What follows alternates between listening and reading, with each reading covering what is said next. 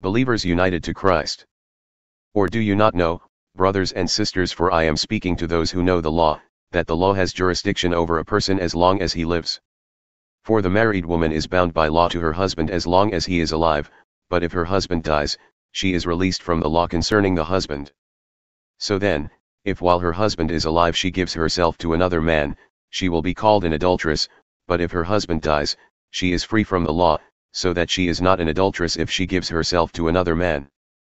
Therefore, my brothers and sisters, you also were put to death in regard to the law through the body of Christ, so that you might belong to another, to him who was raised from the dead, in order that we might bear fruit for God. For while we were in the flesh, the sinful passions, which were brought to light by the law, were at work in the parts of our body to bear fruit for death.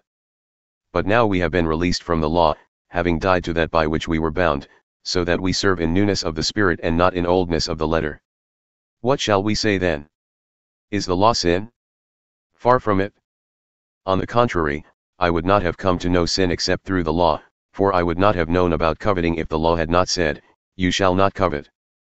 But sin, taking an opportunity through the commandment, produced in me coveting of every kind, for apart from the law sin is dead. I was once alive apart from the law, but when the commandment came, sin came to life, and I died. And this commandment, which was to result in life, proved to result in death for me.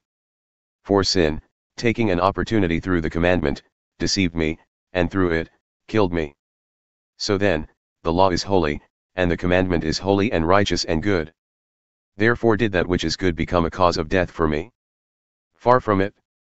Rather it was sin, in order that it might be shown to be sin by bringing about my death through that which is good, so that through the commandment sin would become utterly sinful. The conflict of serving two masters.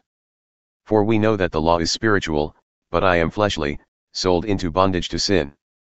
For I do not understand what I am doing, for I am not practicing what I want to do, but I do the very thing I hate. However, if I do the very thing I do not want to do, I agree with the law, that the law is good. But now, no longer am I the one doing it, but sin that dwells in me.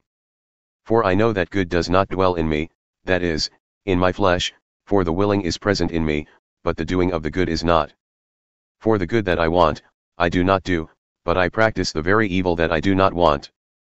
But if I do the very thing I do not want, I am no longer the one doing it, but sin that dwells in me. I find then the principle that evil is present in me, the one who wants to do good. For I joyfully agree with the law of God in the inner person. But I see a different law in the parts of my body waging war against the law of my mind, and making me a prisoner of the law of sin, the law which is in my body's parts. Wretched man that I am! Who will set me free from the body of this death? Thanks be to God through Jesus Christ our Lord. So then, on the one hand I myself with my mind am serving the law of God, but on the other, with my flesh the law of sin.